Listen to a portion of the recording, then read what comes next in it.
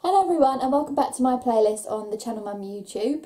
Today I'm going to talk about my birthing story and how it all went down. So I was induced early, but up until 38 weeks I had a smooth pregnancy and was planning on a wasp birth with pretty much nothing apart from gas and air. I didn't want epidural, I didn't want any pain relief apart from simple gas and air. I thought, strong enough to do it without, so you're going to do it without.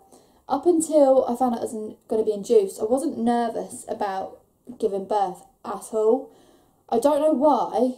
I was kind of, every day I was sitting there thinking, right, today it's going to hit me that I'm going to give birth soon. Today it's going to hit me that I'm going to give birth soon. And it just never did until I was told I was going to be induced. That's when it really, really frightened me. Obviously, to be giving birth that day, I was 2 weeks, it was still 2 weeks before Isla's due date, and I'd convinced myself that I was going to go over and that she'd be a late baby.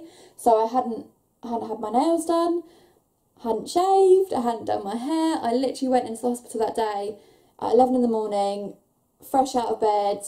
So I think that really upset me because I didn't feel like I'd got myself ready for birth. I know it sounds really silly, but I really wanted to be in the labour room looking like a superstar, which now obviously I realise after obviously having Isla that it just, when you're in labour, it doesn't concern you whatsoever what you look like. So I never got the experience of my waters popping naturally. I had them popped for me, which I think is the biggest thing that I missed out on in the whole of it all being induced, is because I didn't get to be at home when my waters popped.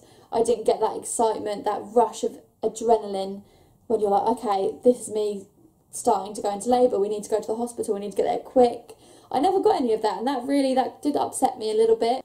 I remember the moment when I realised that I was actually about to have a baby and that I was about to meet my baby was when the midwife told me that it was time to push, and the rush of emotions that hits you is just, it's overwhelming because you've been waiting for this day for 9 months, 9 long, tiring, exhausting months.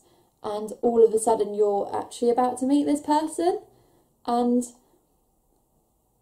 it's so scary because it just, oh, I can't even put it into words, but I remember being like to the midwife, oh my God, I'm going to meet my baby, I've been waiting for this day for so long, and all the things I was thinking about, I was thinking, what's she going to look like? What kind of person is she going to be? And within 10 minutes of thinking this whilst pushing, she was in my arms, and the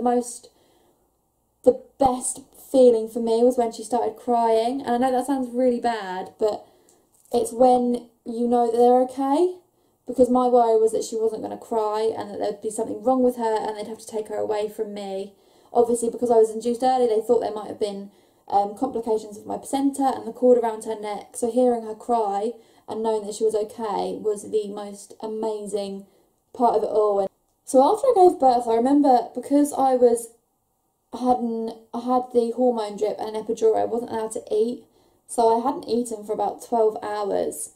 And I remember the first thing, once I knew that Isla was okay, and once we'd had skin to skin and she was all dressed and my mum and Tom were having a hold, the first thing that popped into my head was cheeseburger and chicken nuggets.